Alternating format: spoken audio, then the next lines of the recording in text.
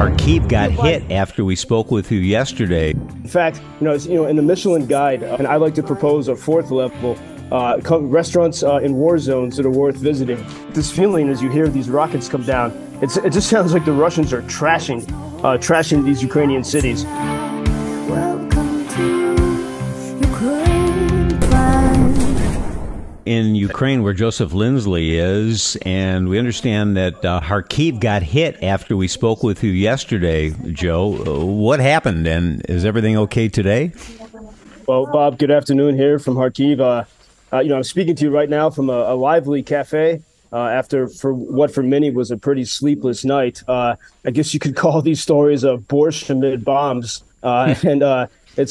People are surrounding, there's people having a nice meal here, cheerful, talking, smiling. In fact, in the Michelin guide, 1 star means a great restaurant.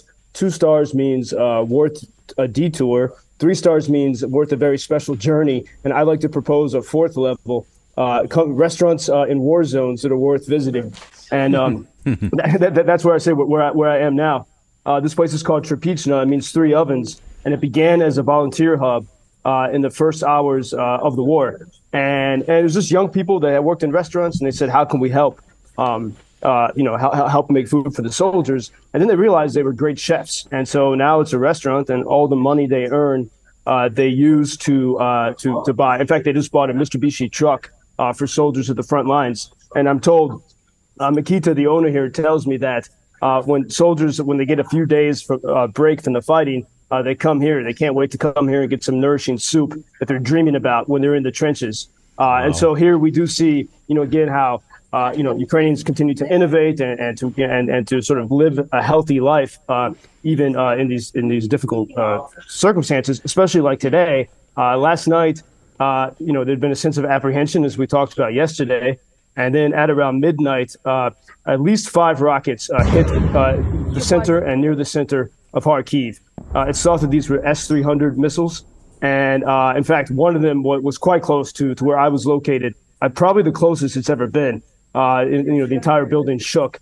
And you get this feeling as you hear these rockets come down. It just sounds like the Russians are trashing these Ukrainian cities, throwing these massive chunks of metal and explosives that are never very precise. And so, where I was, it's filled with civilian, apartment buildings, we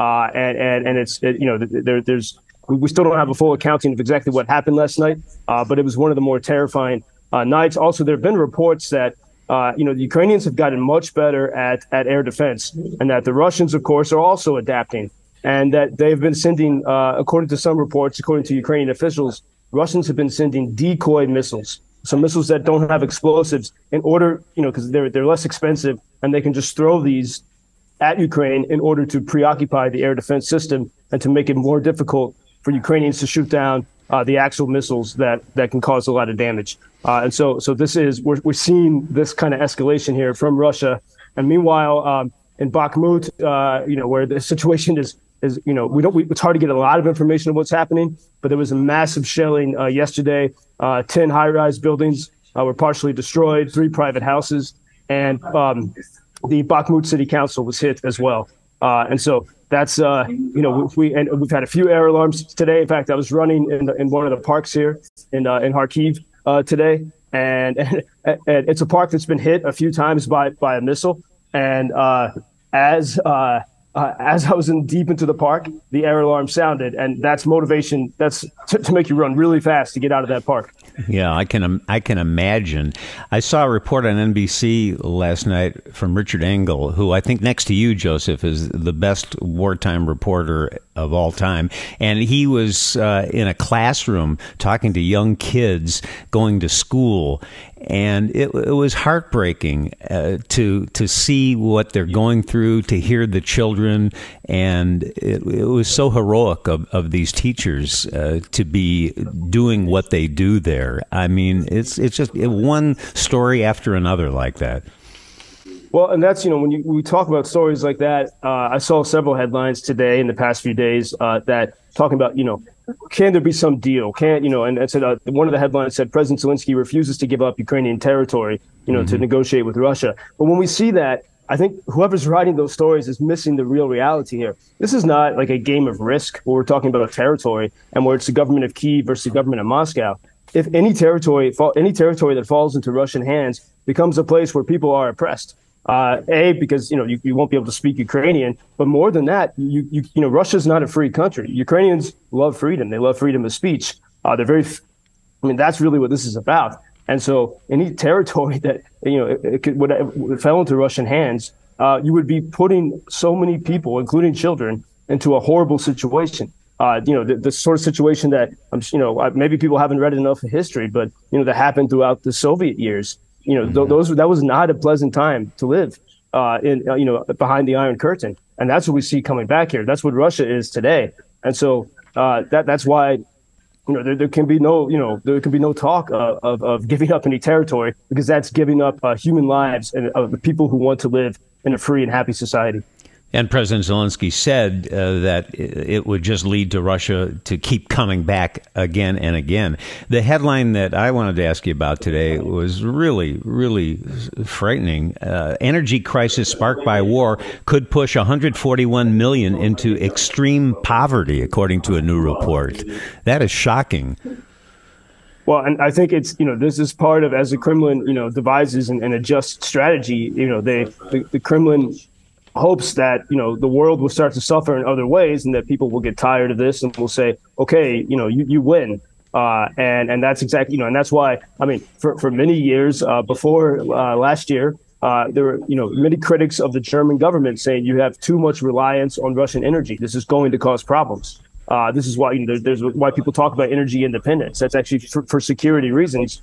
And so now, Europe, and I hope, we'll see in America, people are scrambling to find better solutions for energy and electricity, so that you're not, you can't be blackmailed.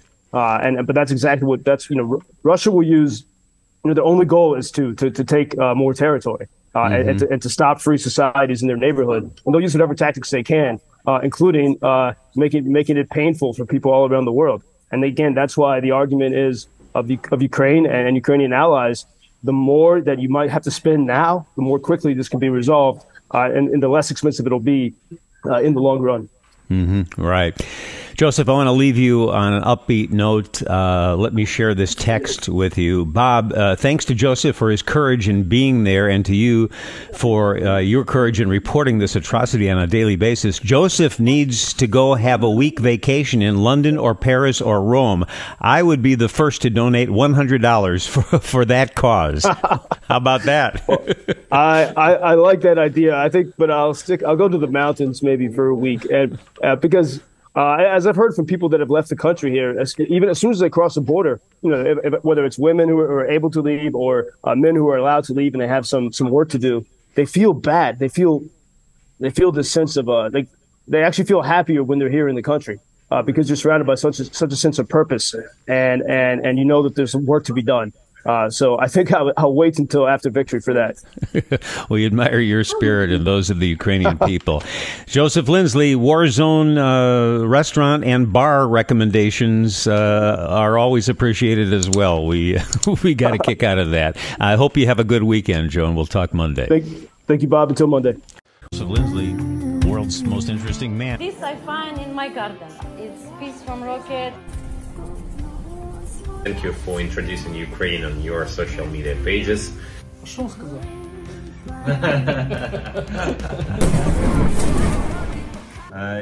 mezza that we called small oseledits. Oseledits in Ukrainian language, it's like the fish, and it's like the haircut of our ethnic warriors that called Cossacks.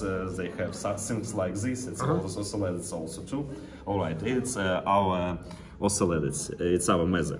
All right, this one, it's salad from lacto-fermented beetroot with our homemade mayo with garlic, some young cheese, baked carrots, baked beetroots. It's our homemade young cheese, also some our mayo. It's kumchi. It's like the twist on Asian salad that called kimchi.